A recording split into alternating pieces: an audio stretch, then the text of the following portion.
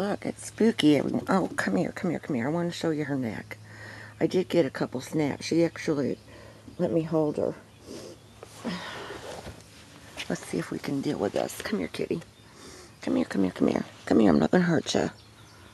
It's really pretty. Starting to heal, see? They're healing. They're starting to, you know, they're crusted over, which is good. And I think that anything I try to put on it at this point, even though it's irritating and that's a lot of her rubbing, she would just try to lick off, and it would be worse for her to try to, you know, deal with medicine in her mouth that's not supposed to be in her mouth than it is for her to heal up on her own.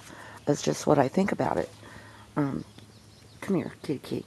My mother would have probably put something like zinc, which also they could lick off, and I don't know if that's any good for them, you know. We had a dog that got some mange one time. It was a dog she took in so they wouldn't put the little dog to sleep. It was a rat terrier after the owner died, and Mom said, oh, please let me have him.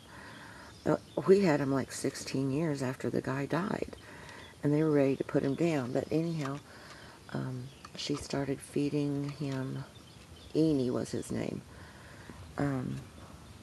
What was the stuff? Brewer's yeast. She would slip some brewer's yeast into that dog's food.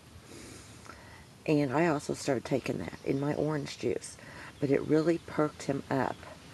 And I believe it was zinc that she got from the vet to put on his sores.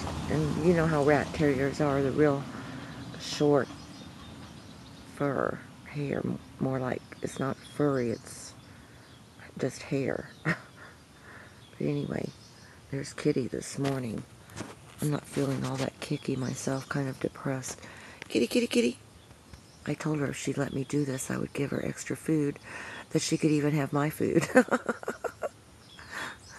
I have a leftover sub sandwich I ordered last night from there in the, I don't know, what was it?